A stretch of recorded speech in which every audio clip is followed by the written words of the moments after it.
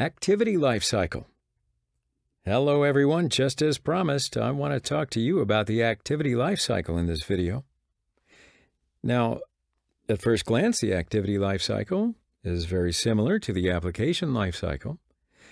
This time, though, we will focus on the activity and not the application.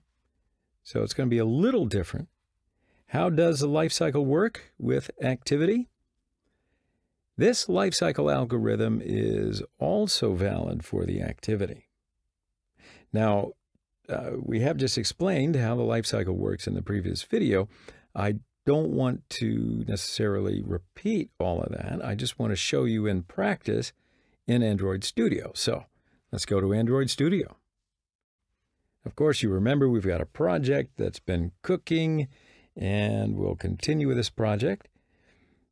Now, in the last video, we added some log records to see the methods working, and I'm going to add a couple of components on this project to see how the activity lifecycle works. And I will add to this main activity one text view and two buttons.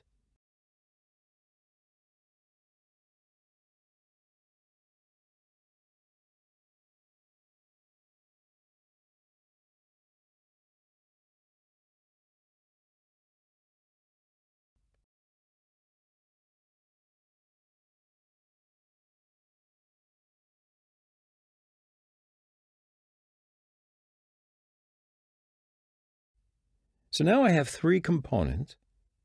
I'll organize them just so that I can, see it comfortably. And I will change the layout height and width of this text view to 50 dp.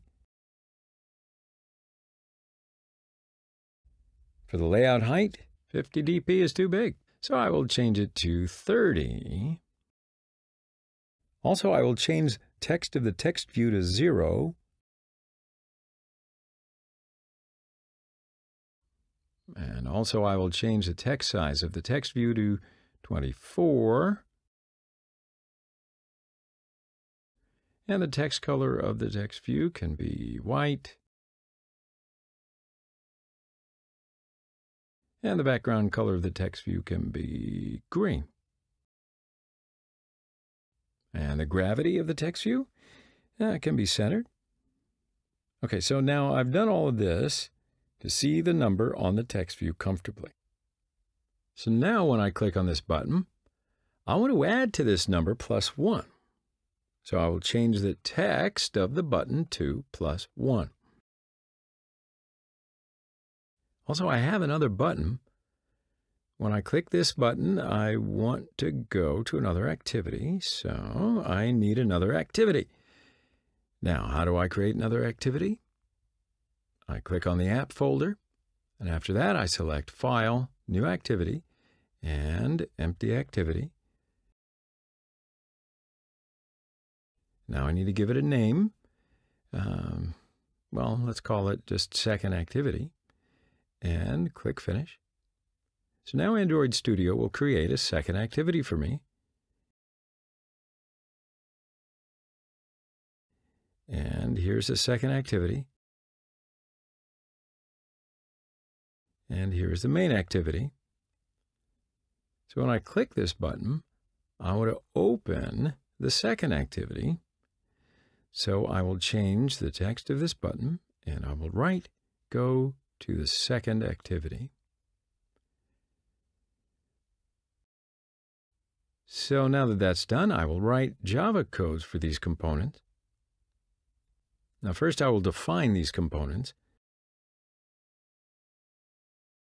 So I will write text view, and button 1, and button 2. I will continue in the onCreate method.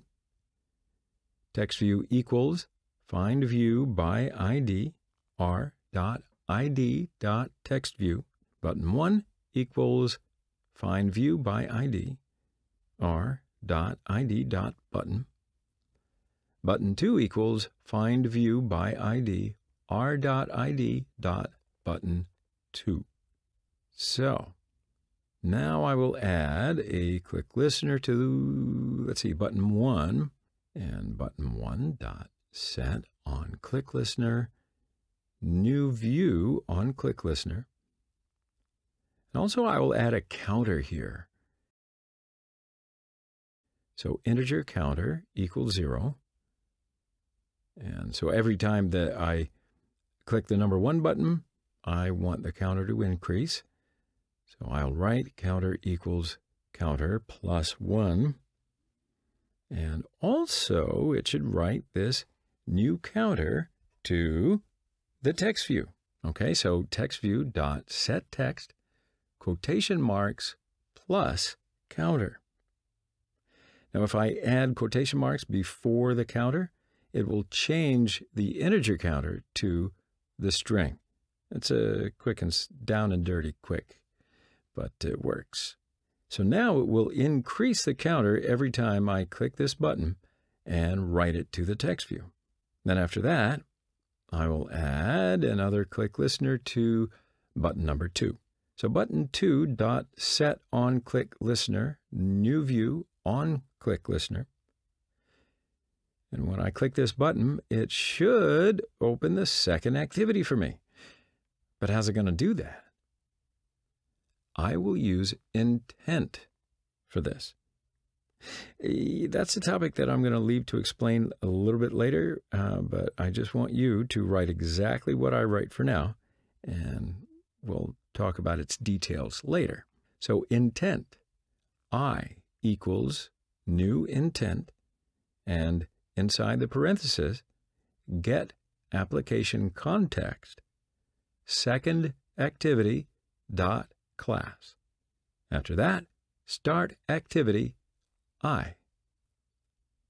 Now, when I click button 2, it will open the second activity for me. So when I go to the between two activities, I want to see which methods work, right? Because of this, I will write the first activity before the word onCreate. And this will show me the onCreate method works for the first activity. So I can copy this first activity word and paste it to all of the methods.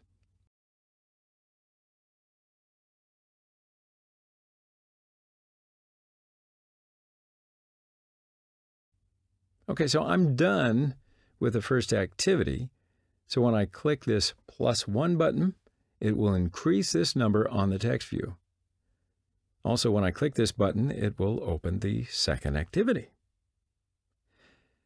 Okay, so now I can pass on to the second activity. And I'll add a button to the second activity. This button is for going back to the main activity. And I will just bring this button into the center. And let's change the text of the button. So I'll write, just go to the activity number 1. And when I click this button, it should open the first activity. So I need to define this button on the Java side. So I'll write here, button, button, and in the onCreate method, button equals find view by ID r.id button 3. And I'll add a click listener to this button, button.set on click listener, new view on click listener. And then after that, I will use the same intent codes for this button. Intent I equals new intent, get application context, main activity dot class, and start activity I. Also, I need log records for this activity to see which methods work.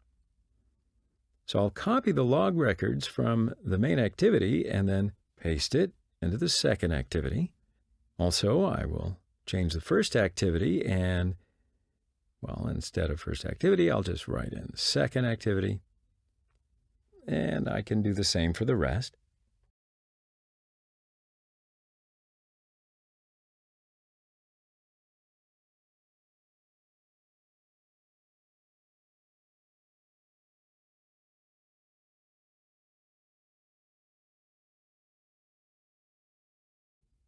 So that means that after that, the second activity is ready to go. So that means that when I click this button, it should open the main activity. And when I click this button, it will open the second activity. And if I click this button, it will increase the number +1. Okay, so before I run it, though, I want to open the log records. And after that, I can run the application.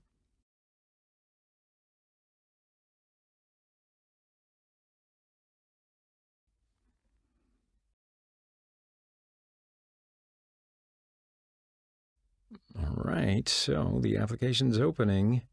And now you can see when the application was first opened, 3 methods worked. First activity onCreate, first activity onStart, and first activity onResume. So if I click go to second activity, what's going to happen when I push this button? Okay, so when I clicked the second activity button, the first activity onPause method worked. And then after that, the second activity onCreate, onStart, and onResume methods worked. And after the second activity opened, the first activity onStop method worked.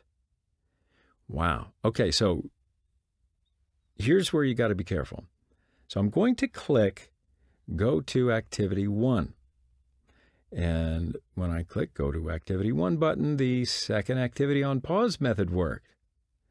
And then after that, the first activity onCreate, onStart, and onResume methods worked. Okay, so that means the first activity created again. After the first activity opened, the second activity onStop method worked. All right, so do you get why this is so important here? I want to show you, because you remember, right, that I put a button here. So when I click this button, it will increase the counter +1 and then write it on the text view. So I'm going to click this button 6 times. And now it writes 6 in the text view. So after that, I'll click to go to the second activity, and it opened the second activity. Then after that, I'll go back to the main activity. And when I go back to the main activity, what does the counter say? Counter says 0. So when I go to the second activity, the main activity is closed. When it closed, boom, everything is gone. So when I go back to the main activity is created again. Because of this, it deleted everything. It's like we never even saw each other, never even fell in love at first sight, never even began. So what if I want to keep the counter value? I must save it before the activity is closed. That's right. So this also happens, by the way, when I rotate the phone. So let me click this button again, and the counter is 5.